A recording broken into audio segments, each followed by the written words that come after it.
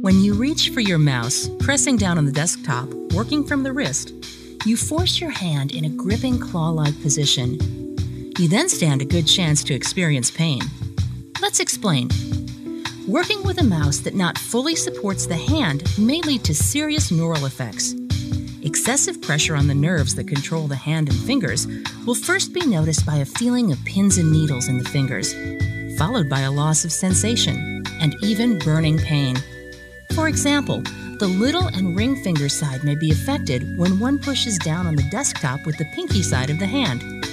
Here, through a separate tunnel called Guyon's Canal, runs the more exposed ulnar nerve. It's only protected by a minute bone, the pisiform.